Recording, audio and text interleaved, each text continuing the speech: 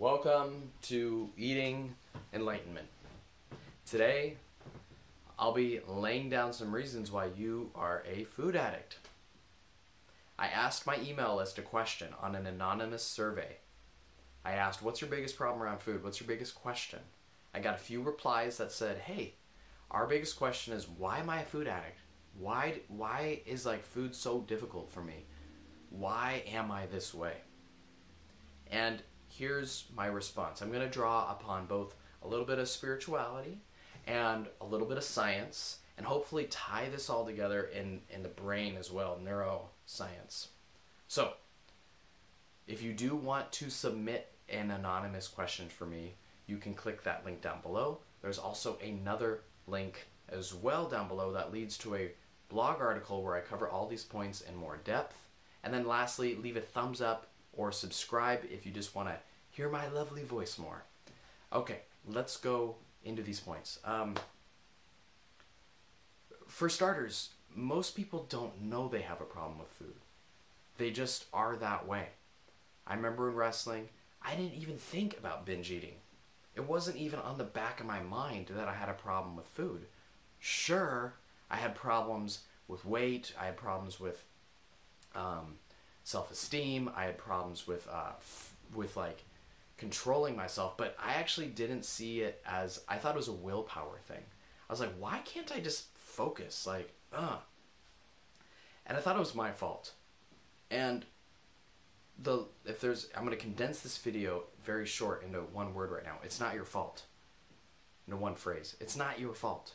Now let's get into some reasons why it's actually not your fault. Okay, this is so important.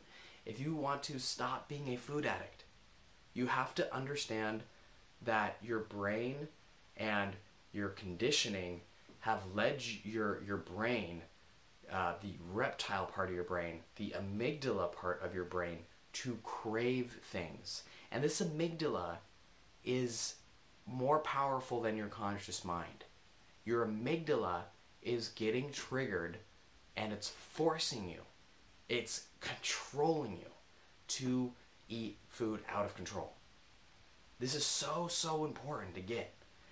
I'll try to explain more about the amygdala and stuff, but just right now, just realize that the Buddha said that craving is the root of all evil. Craving is the root of all evil. It's not what Pink Floyd said. In the article down below, I talk a little bit about Pink Floyd, how Pink Floyd said, money is the root of all evil. That was a song, and it was a lyric in a song. And it's just not true. Money is not the root of all evil. Food is not the root of all evil. It's craving. And craving originates in your amygdala. Your amygdala is this beautiful little almond-shaped piece in your brain, and it keeps you alive.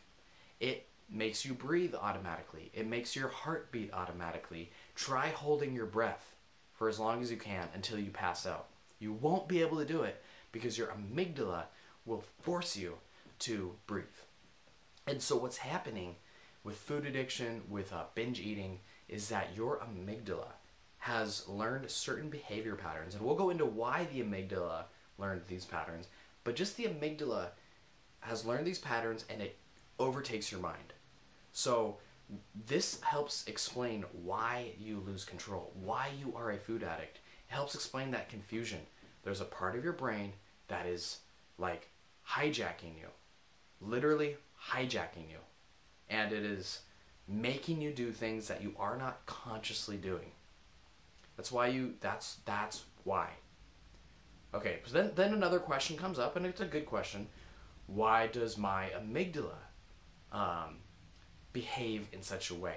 Why me? Why my amygdala? Why isn't my friend's amygdala, malfunctioning? Great question. The short and simple answer is that dieting plus a whole bunch of other reasons equals food addiction. Okay? Dieting plus a whole bunch of other reasons. These could be childhood, it could be accidental dieting. I talk about that in the article down below, accidental dieting, because oftentimes people will start binge eating before they officially dieted. Oftentimes we get Social pressure, if you're in gymnastics or if you're in wrestling or if you're, I mean, of course, modeling, but if there's social pressure for you to look a certain way, that can trigger restriction. Some form of restriction, dieting plus some accidental form of restriction, social pressure, dieting and some form of social restriction, and plus your genes. There's nothing you can do about your genes. Oftentimes people who are struggling with food, they have a gene that is more alert to their surroundings, which is great. It would have helped to keep you alive back in the caveman days. Okay? It would have helped keep you alive.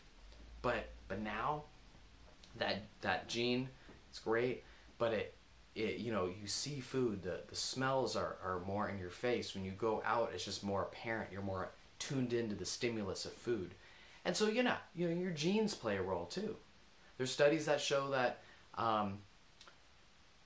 binge eating basically runs in the family, or that, if your twin sister had a binge eating problem, that you're like 40% more likely to as well.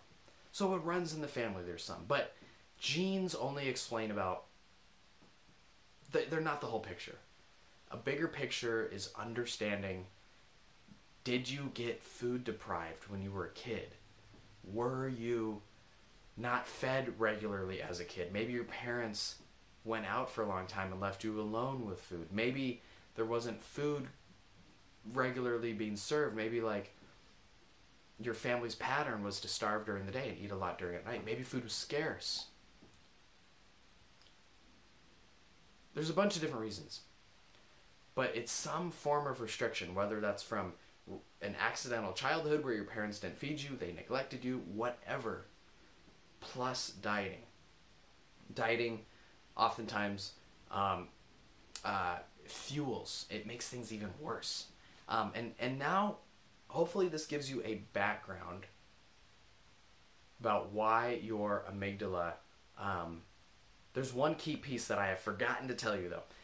Dieting and all this restriction, what it does is it threatens your survival. That's the key piece right here. That's the key piece. That's the key piece. Dieting and all this restriction and losing weight and not eating, it threatens your amygdala. Remember, your amygdala is this thing that keeps you alive. It makes your brain do automatic things to keep you alive. So dieting and all this restriction, it tricks your brain, or your brain is trying to keep you alive. Starvation was the number one killer of humans thousands of years ago. People starved to death. So the brain has evolved ways to protect you from starvation. So with all this dieting, your brain would then tell you to automatically eat food. Wolf it down. Stay alive. And two things that happen from a neuroscientific standpoint. First, your brain released all these chemicals, all these happy chemicals around food and eating a lot of food, a lot of sugary food oftentimes. It released all these happy chemicals, and you learned, perhaps at a young age, to associate all these good feelings. That food was keeping you alive. Food was keeping you alive. All these happy chemicals, and you repeat that. Maybe it didn't start off with very much in the beginning. Maybe it was just you overate a little bit, but then you'd try harder the next time. That to not eat, to lose weight, and then you binge again. And I'm sure you see this cycle where you binge more calories than you restrict. You end up gaining weight by restricting. So it fuels a worse and worse cycle where part of your split, there begins to be a split in you. Part of you wants to lose weight. You restrict. You try harder and harder. Then that part of you, it triggers the amygdala. The amygdala says, oh my God, I'm dying. Eat. Commands you to eat. You lose control. You eat way more calories than you had lost. You end up gaining weight and you try again. And the brain is then reinforcing this cycle. The positive chemicals are being released.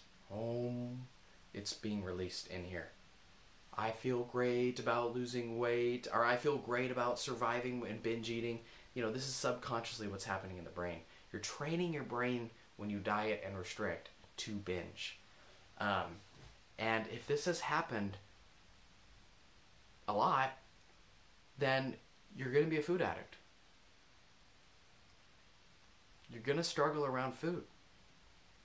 It's a cycle. The key thing is, if you're beginning this process of healing, normalizing food, building your self-esteem up, the key thing right now is just to see this cycle.